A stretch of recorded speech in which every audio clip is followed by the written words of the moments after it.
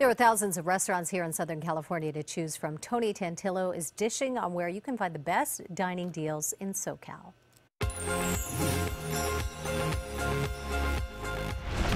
When you're talking barbecue, you're generally talking three delicious styles: Texas, Midwest, or the Carolinas. Well, now you can find them all right here in Studio City.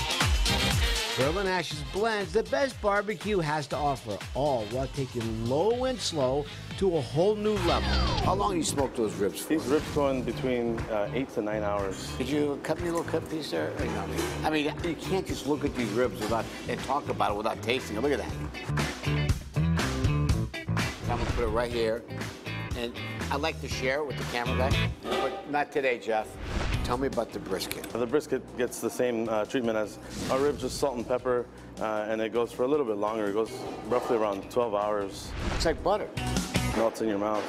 Now this you sell quite a bit of. This is our #1 seller, yeah. So this is our hoe cake. It's our version of a cornbread. Pretty rich. A lot of rich stuff going on here. Now you want to finish everything off with something nice and refreshing. This is one beautiful salad.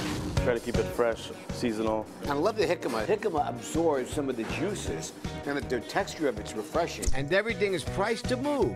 A half a rack of ribs is about 20 bucks. Everything else starts at about 10 bucks. Thanks again, Abe. Thank you so much. It doesn't disappoint you, I can tell you that. Ciao, everybody.